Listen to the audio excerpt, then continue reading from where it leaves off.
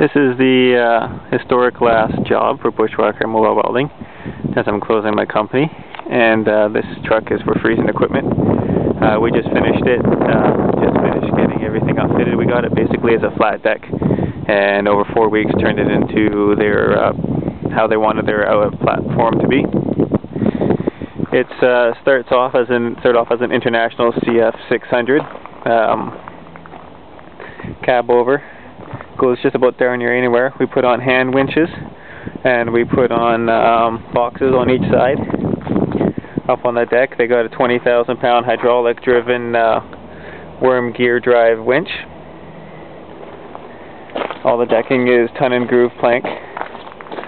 Underneath in the back here we got the hydraulics driving the ramp. It's a bifold beaver tail ramp, but it comes out to a little over 8 feet, well 8.5 feet. And each section is independent of the other.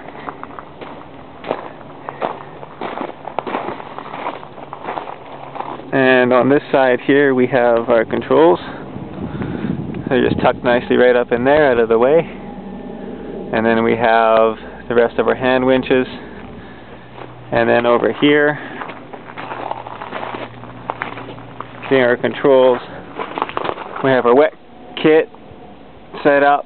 You can just see the PTO just sort of hiding back in there.